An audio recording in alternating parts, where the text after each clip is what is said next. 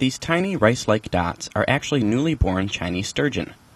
Researchers at the Chinese Sturgeon Research Institute are transferring them to a lab in order to take better care of them.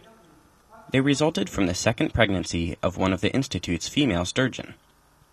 The institute was founded in 1982 in central China's city of Yichang, which is also home to the Three Gorges Dam. The dam's water control system has been blamed for obstructing the fish's migratory route and reducing their chances of survival in the wild. But researchers from the institute succeeded in artificially inseminating and spawning several of the sturgeon in 2009. Since then, some of the fish have been released into the river every year to save the species from extinction. While the artificially bred fish can breed the next generation, researchers were not sure whether the female Chinese sturgeon, which had already bred once, could breed for a second time.